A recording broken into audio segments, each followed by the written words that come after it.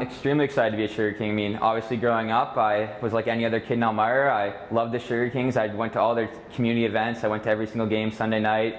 I know how the atmosphere in this arena is. I know the fans love the Sugar Kings and they support them. And being able to play with the Sugar Kings last year at the beginning of the season and during the playoffs, I know how that building gets, and I'm really excited to play next year with the Sugar Kings full time. Last year I was fortunate to have to play with the Sugar Kings at the beginning of the season. I got to go to the showcase event in Pelham, and that first couple months, or the first month of the Sugar Kings, it really elevated my game. It gave me lots of tools to succeed, and then when I went back down to U18, I worked on those skills, and I was happy to get back up with the Sugar Kings in the playoffs to make a difference and be in the lineup and play my hardest with them then.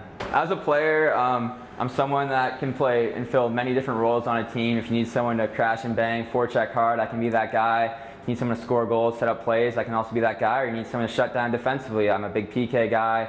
Power play, I can do that too. I'm going to be a guy out there that's working his hardest every single shift and trying to make a difference whenever I can and wherever I can. Yeah, I'd like to thank my family, so my mom and dad, my sister, and my dog as well, for always supporting me and doing whatever I can. I'd like to thank, obviously, my two coaches, Shuey and Jantz, for always supporting me, and all my teammates throughout all the years, last year in Kitchener and through all my hockey years, for always being there for me, supporting me, and always helping me out whenever needed. So thank you to all you guys. Thank you very much.